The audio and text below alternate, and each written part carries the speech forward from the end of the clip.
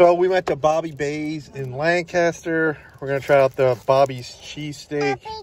So the Bobby's cheesesteak ran me about, I think, between $13 and $14. Has shaved ribeye, caramelized onions, truffle whiz, and cherry pepper mayo. So let's dig in this bad boy. So that's the cheesesteak here. Not that big, but we'll dig in and see how it tastes. So overall, my opinions of the Bobby's cheesesteak, it was good. The truffle whiz was very creamy, very paired well with the shaved ribeye, and the cherry pepper mayo gave a nice little kick. But for $14, I just don't think they give you enough food. That's my opinion.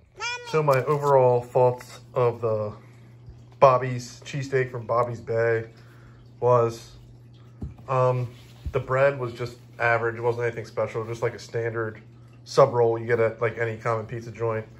The truffle whiz and the cherry pepper mayo was really good. I really liked that with the ribeye, but it wasn't enough for me. It was only an unintended sub, and it was $14.